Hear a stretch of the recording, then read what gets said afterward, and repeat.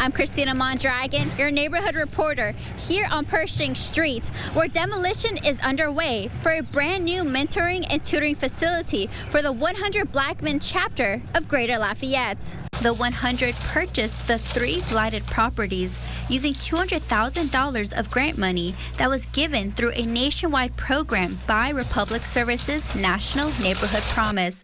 The chapter hopes to revitalize the area and provide a mentor center for the youth so they can have a safe space and host community projects. Alton Trahan, president of the chapter, is grateful for this partnership and hopes this grant can further assist the children in Lafayette. It's a huge benefit. Number one, the 100 Black Men, basically, our mission is to mentor youth in the community.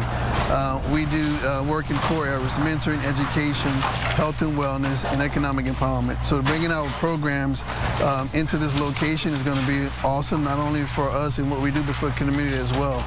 The facility is expected to be completed by 2024. Reporting for Lafayette, Christina Mondragon.